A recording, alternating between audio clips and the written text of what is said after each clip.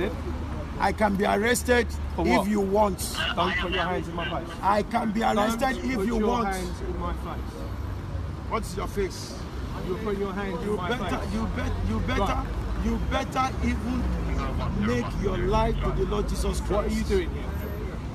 I am preaching. You are preaching. I'm going to require you to go away. You can never. Okay, then I will arrest you for a breach of peace. Plain and simple. What breach of peace? It's what you're doing at the moment. You're causing problems, you're disturbing people's days, and you're breaching their peace. Okay, so for that to be dealt with, if you won't go away voluntarily, we will have to arrest you. I will not go away because I need to tell them the truth. Because Jesus is the only way, the truth. Jesus is the only way, the truth, and the life. I appreciate and that. Nobody, but nobody wants to listen to that. They want you to go away. Oh, you don't want to listen to that. You will listen when you are dead. You will listen when you are dead. You will listen. Take me. No. Don't take my Bible away. Don't take my Bible away. Don't take my Bible. I gave you the simple option. Don't take my Bible away. We're not taking it away. Before that, sir. Okay, no problem. Thank you. Whatever you like, you can even do. Whatever you like. Where do you park? Huh? We're not parked anywhere. We're going to go for a walk. Thank you. Do you want me? Hello, everyone. Beautiful people out there. It's your girl Claire, and I remain your girl Claire. It's so good to have every one of you here, my subscribers, my viewers, and everyone who has been here to support me. I truly appreciate you, and I am glad to have you here on my channel. I also want to say a big thank you to you who is stopping by for the very first time to listen to my video or to watch any of my videos. You are highly welcome to my channel. It's a motivational and an inspirational atmosphere where I encourage people with the word of God, where I share the word of God, you know, to uplift you, to inspire you. And it's all about purpose, it's all about faith, it's all about motivation, it's all about inspiration, and it's all about lifestyle. You know, I talk about lifestyle, you know, Christian lifestyle and all that. So today I am actually here to talk about a video that I bumped into. Although it's a past event, though it's all about a video that went viral some time ago about a Nigerian pastor who is a street preacher, and he lives in the United Kingdom. And he was arrested unlawfully on the streets while he was preaching for breaching peace. I am actually doing this video today because I saw another video of him being rewarded, you know, by the Scotland police. You know, they were rewarding him for unlawful arrest. It's so funny, you know. Well, I don't want to take your time, so I'll just quickly say I find it, as in my view, as regards his arrest, I find it very, very unfair that someone will be on the streets talking about God or preaching about his or her faith, and that person will be arrested for breaching peace. I mean, there are a whole lot of things going on in the society, in our society today, and no one is arresting anyone for it. But when it comes to the things of Christ, when it comes to the gospel, when it comes to preaching the gospel of Jesus Christ, I don't know why it offends a lot of people. But I do understand, because even our Lord Jesus Christ said it when he was here on earth. He said, if they hated me, you know, they will also hate you. So, I mean, and if, you know, they persecuted him, they will also persecute you if you are a follower of Christ. So I'm not amazed, but I'm just trying to say I find it very unfair that someone will go out there into the street to reach out to people who are still in the dark. I say it again, you know, that a whole lot of people are in the dark, and that is why the world is the way it is today.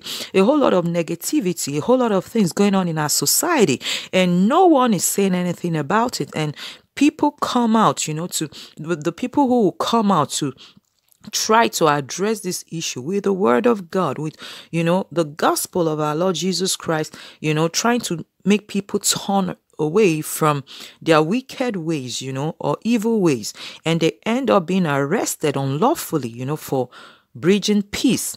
I don't see, you know, any reason why this man should be arrested. Everybody has a freedom of speech, as long as you are not using a hate speech, you know. So this is the word of Jesus Christ. These were not his words.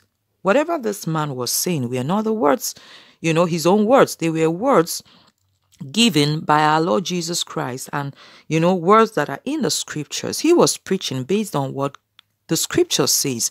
So I find it very unlawful that they arrested him for trying to reach out to people who are still in the dark, people who prefer to stay in the dark. I mean, the days are evil, and the days we are in, they're getting darker, and a whole lot of people need to hear the word of God. A whole lot of people need to come to the light, because if you are in the dark, then it's, you know, it's so obvious that you will do the things, you know, that people in the dark do. So this man was actually busy preaching the word of God. He didn't do anything wrong. He didn't steal. He didn't kill anyone. He didn't, you know, disturb anybody. I don't see it as disturbances, you know, because he was just voicing out the truth. And I know the truth offends a lot of people. We are in a generation today, we are in a dispensation where people like lies. People refuse to identify with the light. They will rather identify with the dark. And that is why if you're a truthful person, if you come out to say the truth, people won't like you, because people prefer to remain in the dark, because the prince of this world, the prince of darkness, has blindfolded them, that they are not seeing the truth, and they are refusing to believe in the truth. They are, you know, refusing to come to the light. So I find it very unfair that this man was arrested in the first place, you know, and detained unlawfully. And now the same police who arrested him, they are rewarding him with £2,500 for unlawful arrest and detention. But they said he was breaching the peace of the people. How?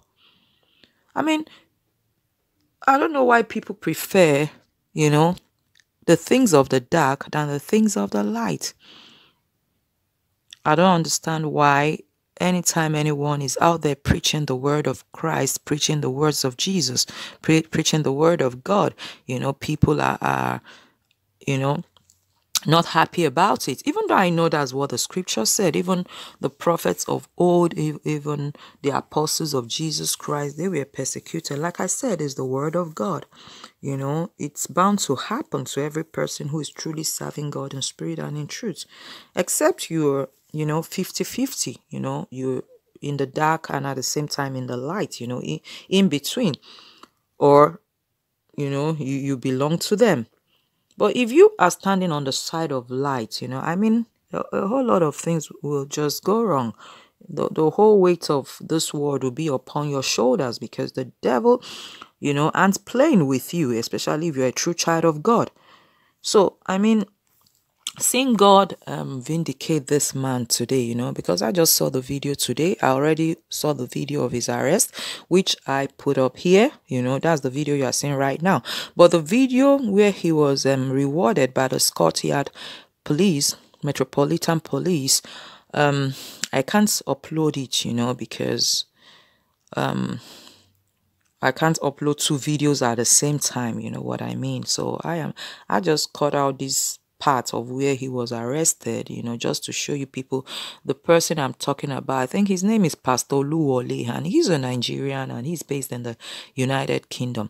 I want to appreciate you, Pastor Oluwole. I mean, I love your courage. I love your boldness, you know. That's what it should be. When you stand for the truth, you know, it doesn't matter who is against you. It doesn't matter. Even if you have to stand alone for believing in the truth, if you have to stand alone for, you know, what you believe in, for your faith, then stand alone.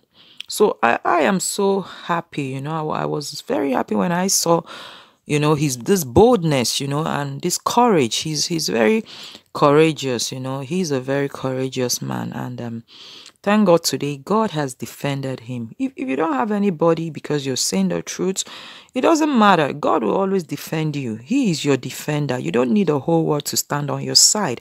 You know, when you believe in the truth, or speaking about the truth, or talking about the truth, the gospel of our Lord Jesus Christ is the gospel of truth.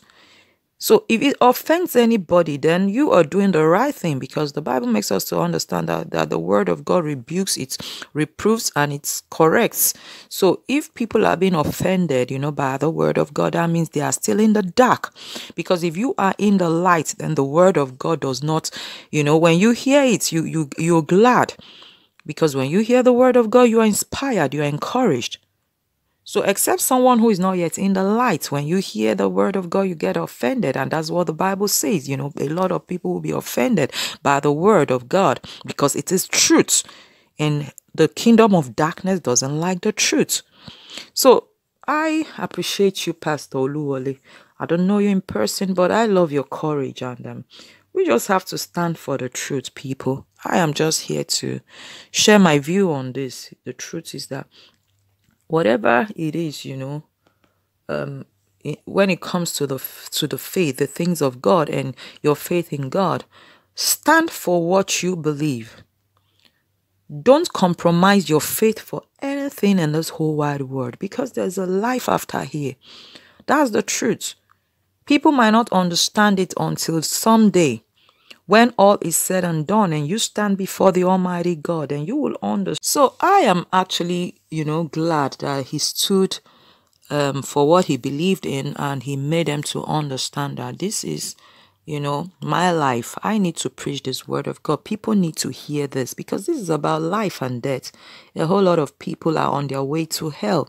A whole lot of people are, you know, riding on the wrong road. So they need to be cautioned, they need to be warned, you know, before it's too late. I mean, the gospel of our Lord Jesus Christ is a gospel of love, because God does not want anybody condemned. God does not want anybody doomed, you know. So this man was just trying to call the attention of people, you know, to the truth and to the word of God, you know, before it's too late. So I appreciate what he did there, and thank God for his grace, and thank God for his mercies, and thank God for vindicating our brother.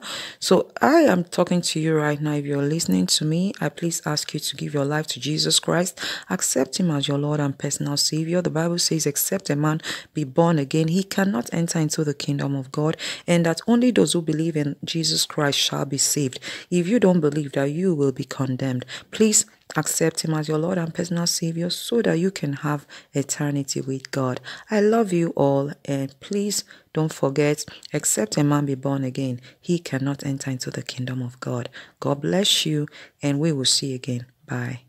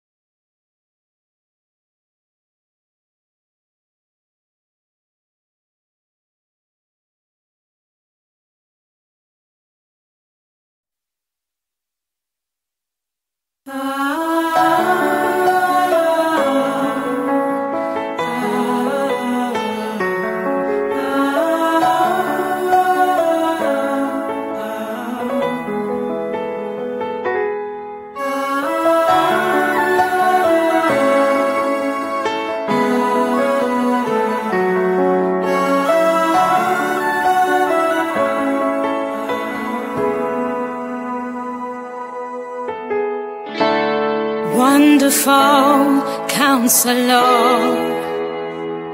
that is who you are. Maker of the universe. Comforter, teacher,